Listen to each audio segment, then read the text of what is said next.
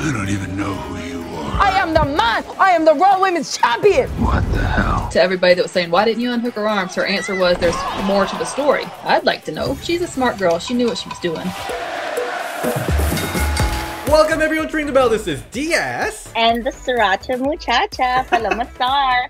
I brought my teacup for this special episode. Yes. With our tea expert. Our tea expert, Logan Zeth. Hey, I am back. Logan, you look amazing. What's your look inspired by? I'm a survivor. Because we're in quarantine and I have my Beyonce hair on. I have a little like camo. So we're just doing some Beyonce Destiny's Child Survivor today. So let's talk about this weekend's Money in the Bank. So we have two women's match confirmed. First is the women's Money in the Bank match, which will happen with the men's Money in the Bank match. We're going to talk about that a little bit more. But it's Asuka versus Shayna Baszler versus Nia Jax versus Dana Brooke versus Lacey Evans versus Carmella. I totally forgot Lacey Evans was in it. Oh yeah. Let's do quick predictions. Dana Brooke. Prediction, Shayna Baszler. I'll just say Asuka. And the next match we have SmackDown Women's Championship between Bayley and Tamina. I want Tamina, but I'm pretty sure it's going to be Bayley. Gonna be Bayley. Unfortunately, I think it will be Bayley too. I also wouldn't be surprised if Tamina wins, but by disqualification, so that the title won't change hands. I'm gonna start a prayer circle so we can all pray for Tamina to win this. Sis needs it. She needs something. Something. And you know, any chance we get, can we get Bayley out of the picture? Send her on a break, send her on vacation. She needs it. She's working hard. Or somebody else. They're building for the Sasha and Bayley storyline. I know. Can we get that? But it's probably not going to happen. They don't even need the title. That storyline doesn't even need the title. But I think everyone wants to see, and everyone looks at it like Sasha Banks deserves gold. But I think that's how this is where it's going to go, where it should have gone already. I feel like it's being dragged on so long. So this is a report from last SmackDown. Money in the Bank ladder matches will take simultaneously at WWE HQ. So both men and women are gonna like run up the HQ together. This match is gonna happen at the same time, which sounds like a big mess. It sounds like such a mess. I don't know if it's gonna be a clusterfuck or if it's gonna be the greatest thing ever. In these crazy times, WWE has pulled out some stuff that you never thought it would work, but it can actually works. So I'm super interested to see how it's gonna work. Whenever I heard about it yesterday, I'm like, can they wrestle each other? But right. I'm thinking it's like 6 men, 6 women, all on the first floor in the ring together. So the ring's gonna be upstairs. So do they just start out in the lobby and they're like ready, set, go? I guess so. Like, this just sounds like a mess, and it sounds like to me like it's gonna take away some of like it's gonna be a distraction. Oh, she got stapled, or she's using the hole puncher, and like sounds like it's more of like a race now. I'm expecting a lot of cameo from like all the McMahons. What floor was your office at, DS? My floor was 3rd floor. Okay, let's see if they could go to the 3rd floor then. I hope so. My photo was up there with Austin Theory. Oh my god, that would be so funny if you get like a little glimpse. Everyone catches that, pause it and circle it and send it to So the men that's going to be participating is Daniel Bryan, King Corbin, Rey Mysterio, Aleister Black, and Otis. So I don't really see that many people that are directly related with the women participants. Yeah, not much storyline with those guys. Yeah. Maybe they'll have like funny or cute random interactions where like Otis is like after you, like letting like the women go up the elevators. I can totally see that happen. That would have been cute if Mandy was in the match, but I'd rather Bella than Mandy. So they keep teasing that someone's gonna fall off the roof. So I'm hoping some wire action to take place. I hope not. The last time they had somebody fall, I think was that terrible edit with Elias. He's like, this isn't live, y'all. I don't gotta put my body on the line. You're right. So there could have been a potential spoiler on Raw about this Money in the Bank match because they were keep advertising that Becky Lynch is coming back. She's been away for a couple of weeks. The advertising is saying that Becky Lynch will come back to Raw to face the Money in the Bank winner. So then it means somebody from Raw is probably gonna win. Do we think someone from Raw is gonna win? Shayna. Oh, I would love if Nia won. Like I said, I was like, I would love to see Nia face off with with Becky. Let's break her face or break somebody's face again. Not literally, but you know. Yeah. I just want that. Like we never got anything from that. We just got a quick like punch to the face, and that was horrible. And that's what kicked off really the man characters. So I feel like they should be like first off for that. Naya's manhandling everybody, so then why can't she just go after the man then? If she likes to do. Speaking of Becky Lynch, she's been basically a part-timer last month because she's been super busy. She just showed up on the season 5 of Billions. Do you guys watch Billions? Mm-mm. So apparently it's a show about hedge fund. I watched the clip that Becky Lynch was in. She shows up. Motherfucker, just let me in. Who are you? I will run right through you. She like jobs for a main character or one of the characters. And then she starts talking about the meaning of jobbing, how it's like important for you to job for other people to make them look good. The man, Becky Lynch.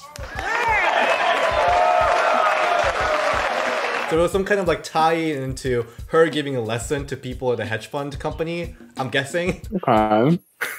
Was it funny? Right. Did she do a good job? I mean, she was just playing herself, so she was just good as herself. So she was I good. thought it was kind of cool. The only thing that I knew about that is the creator of that show on his podcast said a while ago that he was going to give her a walk-on role on the show. So I think it was really cool that he really did do it and deliver. Because I see the Becky Lynch t-shirt that you have there, so I'm just wondering, is this... The man has an open invitation. If she wants to come. On the show? Sure.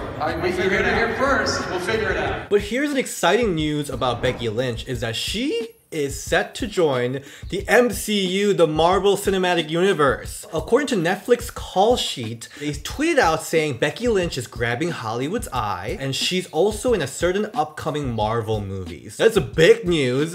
It also is interesting because Disney seems to be very interested in WWE superstars because there was also news a couple months ago that Sasha Banks is going to be in Mandalorian second season. Oh.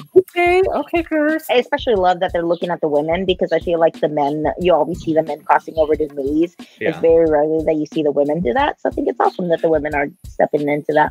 What do you want to see Becky Lynch do in MCU? Anything. Kick ass. I mean, at this point, she's like, she's unstoppable. I'm like, she could literally do anything, and I think we'd all be entertained. Yeah, I mean, there's an upcoming Black Widow movie, so she could be one of the other Black Widow agents. And also, the upcoming Shang-Chi movie is supposed to have the whole tournament setting, so she can also show up as one of the competitors there. Right now, a rumor that's going around is that she might be showing up as one of the Grapplers. Grapplers is like a group of female wrestler villains, and they might be showing up on the Disney Plus show, The Falcon and the Winter Soldier. The rumor said that one of the bad guys has brilliantly bright red curly hair. Sounds familiar. Sounds familiar. Sounds like the man. Let's talk about Charlotte Flair a little bit. She is the queen, and she's now in NXT dominating the division. When she first won the NXT Women's Championship, the expectation was that she's gonna bring in the views, but unfortunately, her match against Mia Yim did very poorly in ratings. Aww. Oh, I love that.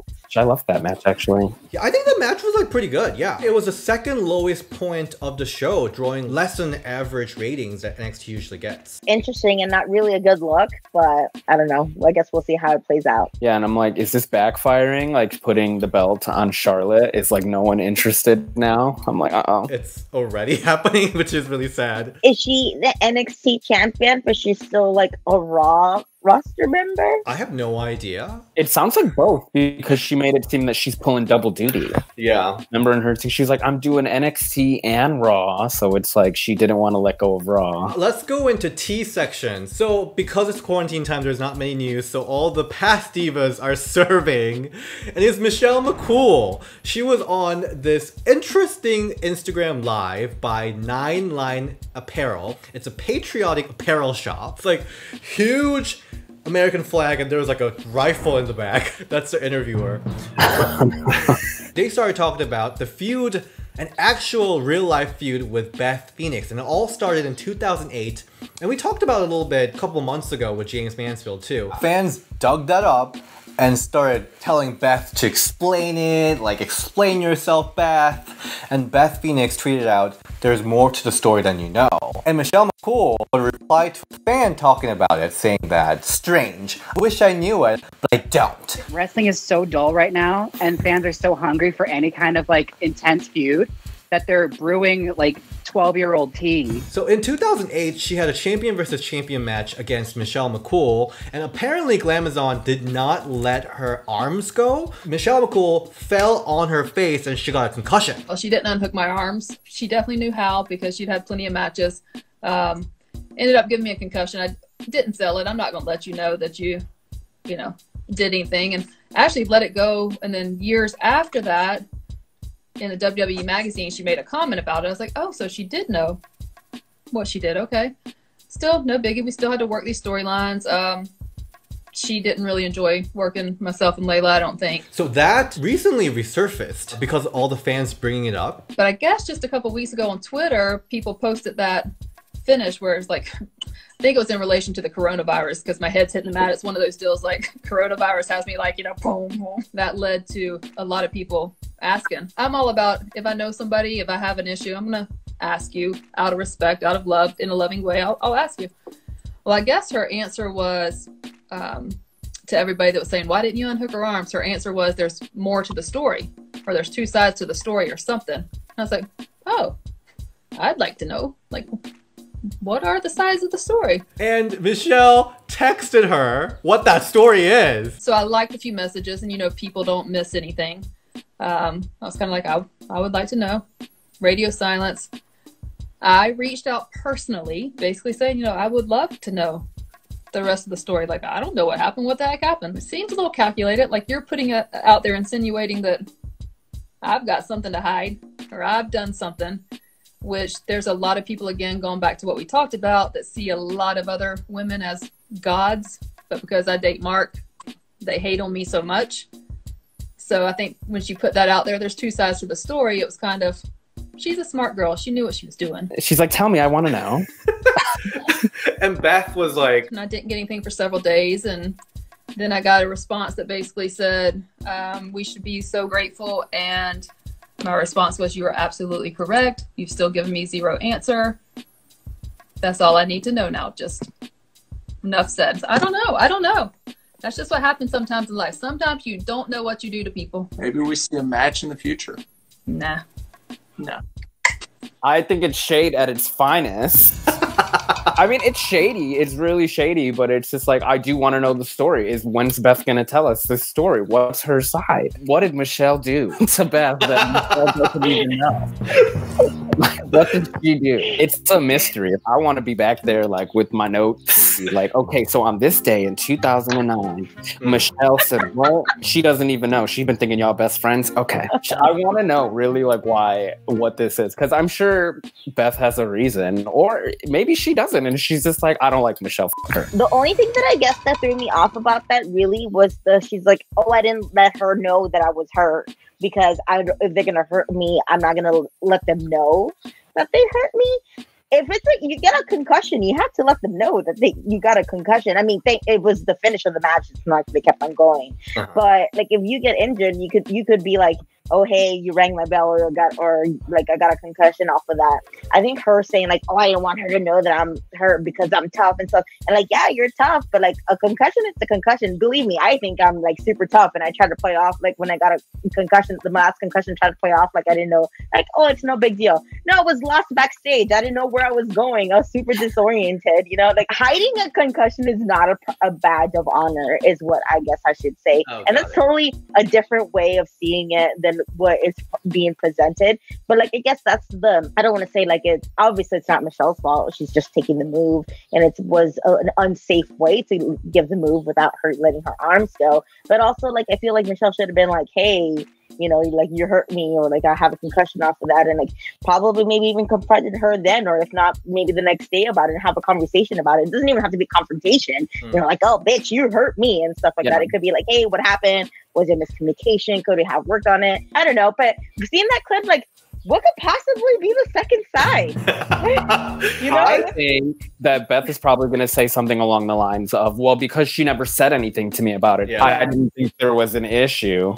But then it gets shady when, you know, I guess it's a misunderstanding. It sounds like a misunderstanding because none of them really does. They don't want to talk about it with each other. There just has to be some communications going on. And the second tea we're going to talk about is also about communication. A bunch of cheap, interchangeable, expendable, useless women. To our face!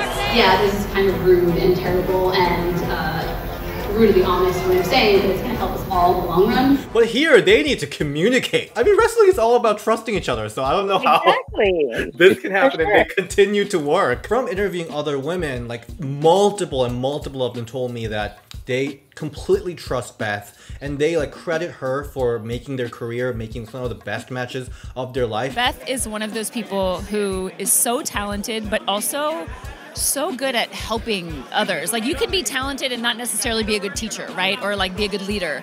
She was talented and an incredible leader, and I was so lucky to be able to work with her. Here I go. Like, that takes so much trust, and I had the ultimate amount of trust in her, and I think that she is what gave me confidence in the ring. Beth was one of my favorite competitors. I loved wrestling against her. We always had a blast against each other, and she just let me pull out all these moves. Like, she was always like, yes, let's do it. I want to do backflips. I wanted to jump off the top. I really wonder what happened and like why there is such a lack of communication going on between two. That definitely, like you said, I think all this could have been prevented if they would have just like talked to each other. Yeah, it just sounds like big egos. Like, you know. Yeah.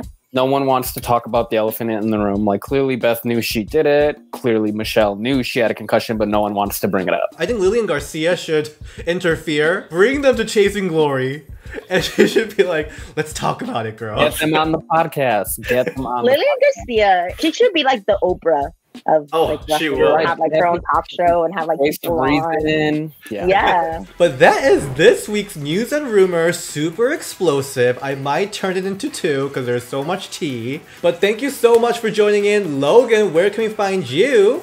You can find me on Instagram at Logan Zass. It's LOGANZASS. You can find me on Twitter and Instagram as well at Columbus Star. And you can find me at DS Shin and Ring the Bell DS on Twitter. All right, bye.